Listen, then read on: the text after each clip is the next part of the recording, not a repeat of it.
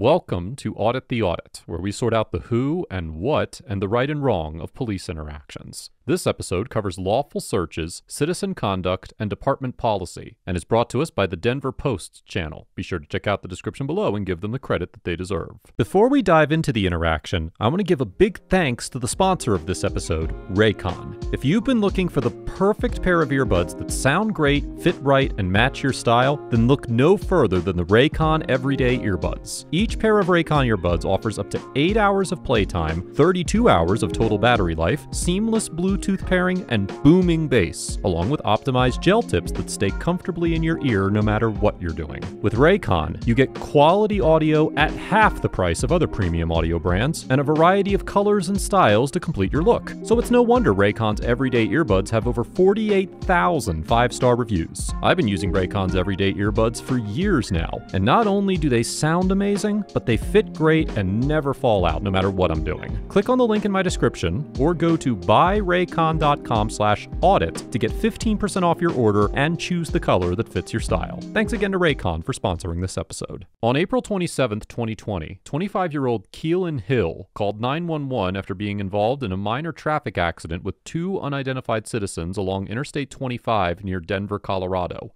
Officer Thomas Ludwig from the Denver Police Department arrived on the scene and began questioning the other two citizens involved in the crash, while Mr. Hill was being assessed by the paramedic inside the ambulance. The bus. Okay. Okay, let's go talk about it over here, man. Okay. Tell me what happened exactly.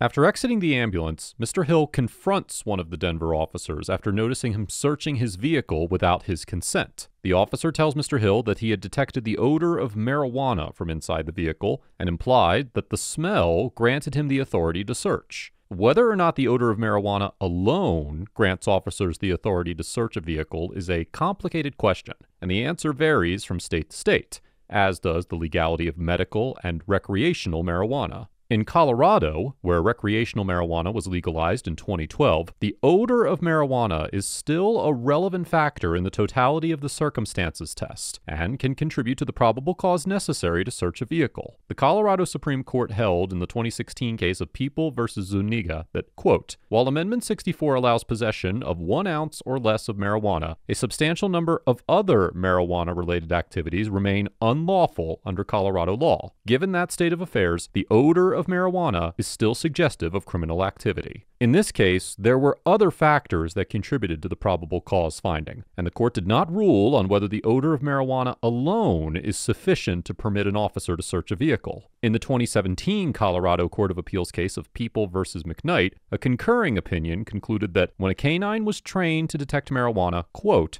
a drug detection dog's alert does not alone give a Colorado state law enforcement officer probable cause to conduct a search of a vehicle where the occupants are at least 21 years old. The Colorado Supreme Court reviewed this case in 2019, but it did not weigh in on whether the mere odor of marijuana or a drug dog's alert alone was enough to give an officer probable cause of search. However, as the Supreme Court of Nebraska explained in the 2018 case of State v. Seckinger, quote, most state and federal courts agree that the odor of marijuana alone furnishes probable cause for a warrantless search of the vehicle from which the odor emanates. Even among states that have passed laws allowing medical or recreational marijuana use, many courts continue to recognize that marijuana is contraband and that the odor of marijuana can provide probable cause to search a vehicle. Although the state of the law in Colorado is not entirely clear, it is certainly possible that a court could conclude the officer had probable cause to search the vehicle based on the odor of marijuana alone, or in combination with the description of Mr. Hill's behavior during the accident. What are you doing? Stepping to me, huh?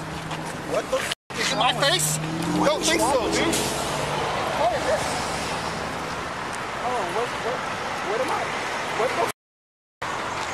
What are you stopping the cops for, man? I did not ask you to get out of my car. No, I watched you. I got you on my video camera. I asked you to get out of my car. That's it. You're being an asshole to everybody. I'm not. Yes, you are. Oh.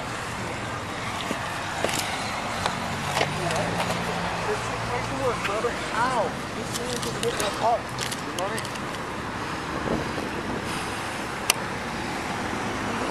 What just happened? You got an ankle monitor too, huh? Wow. On probation. I'm sure I'm not on the probation. probation officer's gonna love that. I'm not on probation at all.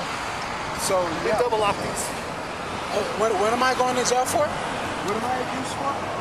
We'll let you know here in a few, okay? What am I accused for?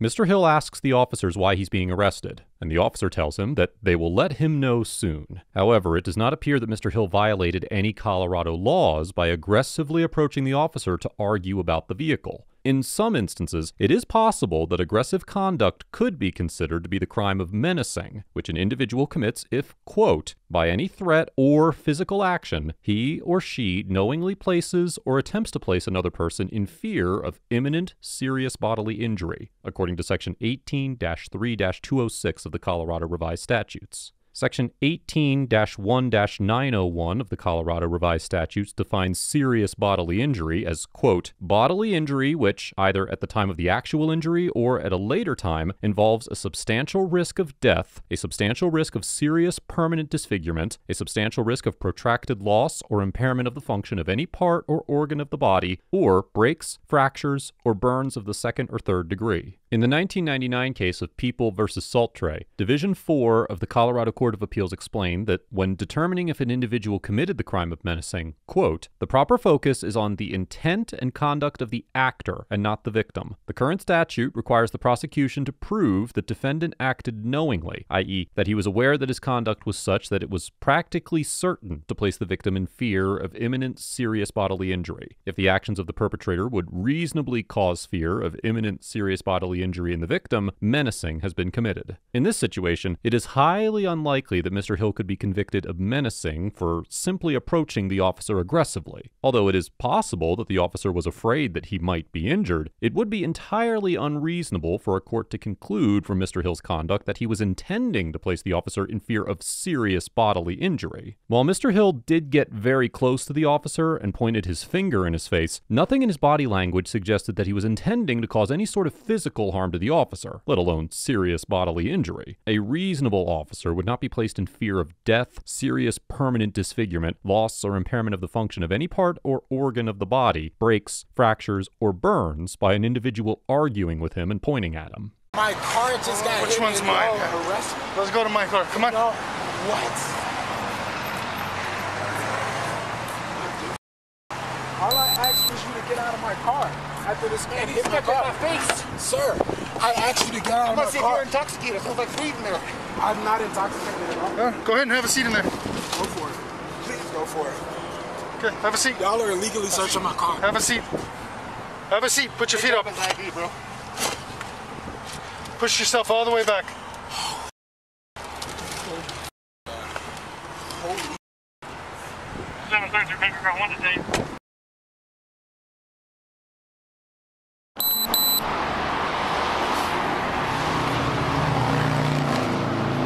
Fix me.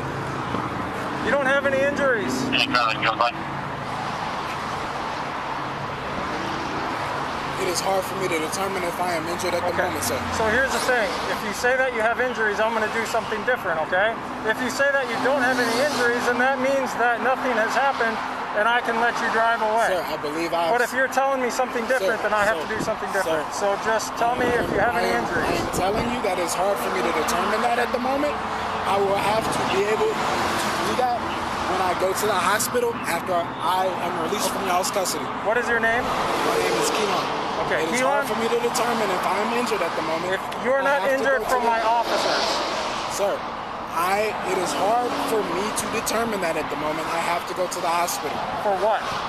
The officer asks Mr. Hill if he sustained any injuries from the officers, and Mr. Hill tells the officer that he's unable to make that determination and would like to go to the hospital. According to the American Bar Association standards for criminal justice police function standards, police have, quote, complex and multiple tasks to perform in addition to identifying and apprehending persons committing serious criminal offenses. Some of these tasks include providing assistance to citizens in need of help, aiding individuals who are in danger of physical harm, and assisting those who cannot care for themselves. In line with these duties, the Denver Police Department Operation Manual's Use of Force Policy 105.01 states that, quote, officers are required to provide medical attention as soon as practicable. Upon taking an individual into custody, arresting officers have the duty to exercise reasonable care for the arrestee's health and safety. The policy also dictates that, quote, arrestees suffering from any illness, injury, or other condition that requires medical attention will be evaluated by medical personnel. It is the policy of the Denver Sheriff Department to refuse custody of injured individuals, unless accompanied by reports indicating that they have been examined, treated, or have refused to submit to examination or treatment by medical personnel. Additionally, when an individual is injured or claiming injury resulting from contact with a police officer, the policy requires that, quote, the involved officer will visually examine the person displaying or claiming injury, request medical attention, and immediately notify a supervisor whenever injury results from force used by department personnel, or he or she is in contact with a person with obvious or alleged injuries who may claim they resulted from the contact with the officer. In these situations, quote, medical treatment at the scene is deemed the most appropriate response, though safety concerns may necessitate moving the individual to another location before treatment can occur. Medical personnel will determine whether further treatment is required. Because Mr. Hill stated he did not know if he was injured, it's unclear to what degree this policy would apply. However, it is clear that officers have a duty to care for the health of individuals who are in their custody, and this officer's callous indifference to Mr. Hill's medical condition was, at best, highly unprofessional. At worst, the officer's statements could be construed as a threat to arrest Mr. Hill if he claimed that he was injured, and a promise to let him go free if he agreed that the officers had not injured him. I just had a car wreck. I was just stabbed in the neck. I didn't ask you about the car wreck. I asked you if my officers hurt you. Sir, I called y'all about this car wreck that just happened. I was arrested and detained because of it. I called y'all because I was injured. And what did I just ask you? I don't know who injured me or what injured me. Don't get in my face. I can hear you. I don't know who injured me or what injured me. I know I sustained some sort of injury. What? Sir, I cannot determine that until I go to it. I'm not a doctor. I don't know. I just know I need to go to a doctor very soon.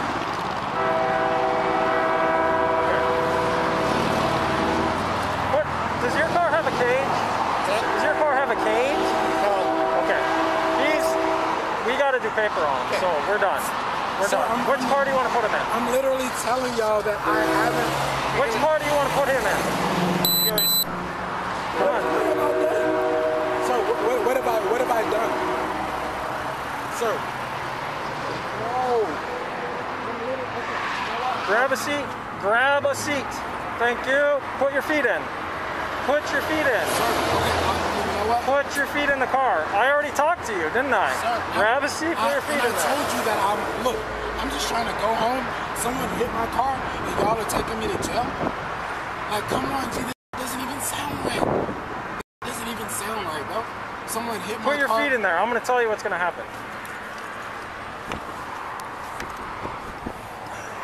Once the officers managed to secure Mr. Hill in their patrol car, they towed his vehicle and took him to jail, where he spent the next 24 hours. Mr. Hill was charged with interference with police activity, which is a municipal violation, but the charges were later dropped. Mr. Hill went on to file a lawsuit against the city of Denver and 3 of the officers involved in the encounter for allegedly violating his First and Fourth Amendment rights, and claimed that he missed a final exam for his master's degree in business administration while he was in jail. As of the writing of this episode, the lawsuit is still ongoing. Overall, the Denver officers get an F, because although it is possible that the officers were within their authority to search Mr. Hill's vehicle, they arrested Mr. Hill for conduct that was not illegal, violated departmental policy by refusing Mr. Hill's request for medical aid, and maintained a hostile and unprofessional demeanor throughout the encounter. When Mr. Hill confronted the officer who was searching his vehicle, the officer responded by matching the aggressive nature of Mr. Hill's inquiry, rather than making an effort to de-escalate the situation. It is in these pivotal and often emotionally charged moments that employing the use of de-escalation has the potential to dramatically impact the outcome of any given encounter, and it is the responsibility of members of law enforcement to recognize and take advantage of these instances. It is entirely possible that a court may view Mr. Hill's initial detention as lawful, considering the totality of circumstances, but the decision to arrest Mr. Hill was wholly unnecessary and likely unconstitutional. This interaction highlights how quickly a failure to de-escalate can evolve into police misconduct, and the important role that emotional and situational awareness plays in police interactions. Mr. Hill gets an A-, because although he could have invoked his right to silence more tactfully, he rightfully challenged the legitimacy of the officer's conduct, remained relatively compliant given the circumstances, and followed up this interaction with the proper legal action. There's no denying that aggressively walking toward an officer is probably not a good idea. Regardless of the context, however, nothing Mr. Hill did warranted an arrest, and his behavior was largely exacerbated by the aggressive response of the officers. I commend Mr. Hill for challenging the legitimacy of the officer's conduct and following up this encounter with the proper legal action. Interestingly enough, this is not the first episode of ATA featuring an encounter involving Mr. Hill. The second video ever uploaded to this channel showcased an interaction involving Mr. Hill and the West Des Moines Police Department. ATA has evolved considerably since the release of that episode, and I want to thank all of you who have supported this channel over the years and made it possible for ATA to continue covering these interactions. I want to extend that thanks to all of the informed citizens and diligent members of law enforcement who provide a framework for this channel to exist, including people like Mr. Hill. Let us know if there's an interaction or legal topic you would like us to discuss in the comments below. Thank you for watching, and don't forget to check out my second channel for even more police interaction content.